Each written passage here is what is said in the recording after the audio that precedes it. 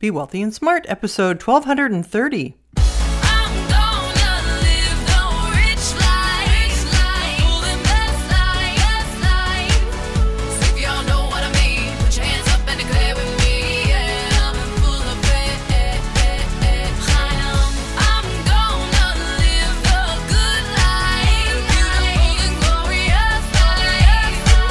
Step into a world of wealth and financial freedom without budgets, boredom, or bosses on Be Wealthy and Smart. And now, here's your host, Linda P. Jones. Welcome to Be Wealthy and Smart. I'm Linda P. Jones, America's Wealth Mentor, empowering women and men worldwide to financial freedom.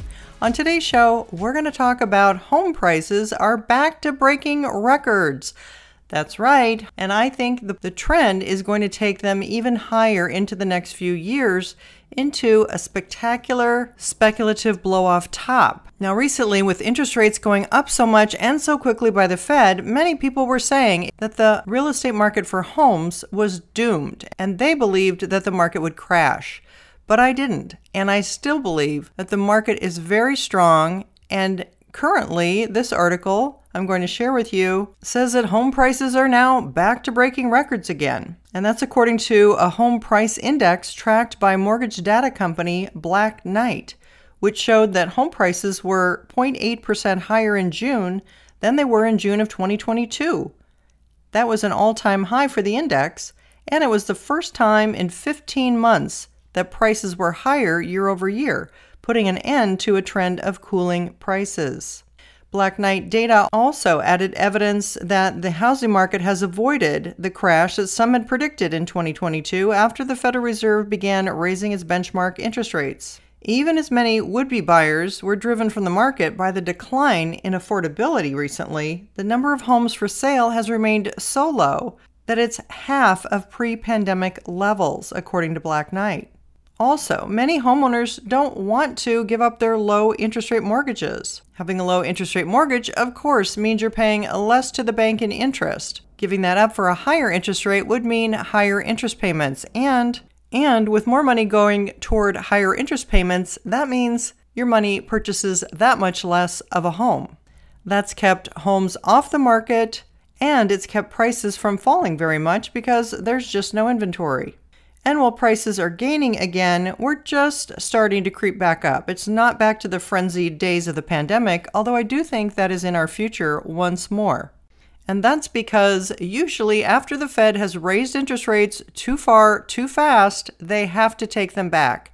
And that is somewhere in our future, possibly later this year or early next year, in my opinion. We also have the trend of more people working from home and not having to go into the office, and that has also contributed to prices rocketing up 45% in a little over 2 years. According to CNN, a low supply of homes to buy, especially in affordable prices in popular places, is keeping sales low and prices high. Total housing inventory at the end of June was 1.08 million units, which is identical to May, but down 13.6% from a year ago, according to the National Association of Realtors. Prior to the pandemic, there were nearly twice as many homes on the market. Unsold inventory sits at a 3.1-month supply at the current sales pace, up from 3 months in May and 2.9 months in June 2022. We still have the ratio of existing homes for sale to new homes for sale, typically 5-to-1, with the inventory of new homes for sale pretty robust at about 428,000 in May, and existing homes just over 1 million. The ratio is closer now to 2-to-1. According to Lawrence Yun from the National Association of Realtors, he said that the biggest change in the market that would shake loose inventory would be for mortgage rates to drop. Some experts have said that it would take a 5.5% interest rate for homeowners to feel okay about giving up their lower rates. He said homeowners are loving their 3% interest rate they bought or refinanced into. Even if they're buying a same-priced home, their monthly payment would rise by about $1,000. If the pain of giving up the 3% is less severe, more people will be willing to sell. He also said building new homes and converting unused office space into housing are ongoing efforts to help supply, but those take years to be usable. But he said there are some housing policy adjustments that could free up some housing inventory in the short term. He also said he'd like to see a temporary capital gains tax relief program for investors who sell property to a certain category of buyer, like a first-time home buyer. He said there are about 20 million single-family rentals owned by mom-and-pop investors. Maybe some of them would take the opportunity to sell with a tax incentive. You know, that's a really great point, and it's not just mom-and-pop investors who own homes, but BlackRock, according to reports, has been buying up many homes around the country. That plus the trend of Airbnbs, I think, really has people buying real estate more for investment than we've seen in prior years. That's really shifted the trend for more people to own it and for fewer people to want to sell it. If it's generating money for you and rental income, then you're more inclined to keep it because it's helping to pay off your costs. But the good news is we're not seeing a housing crash.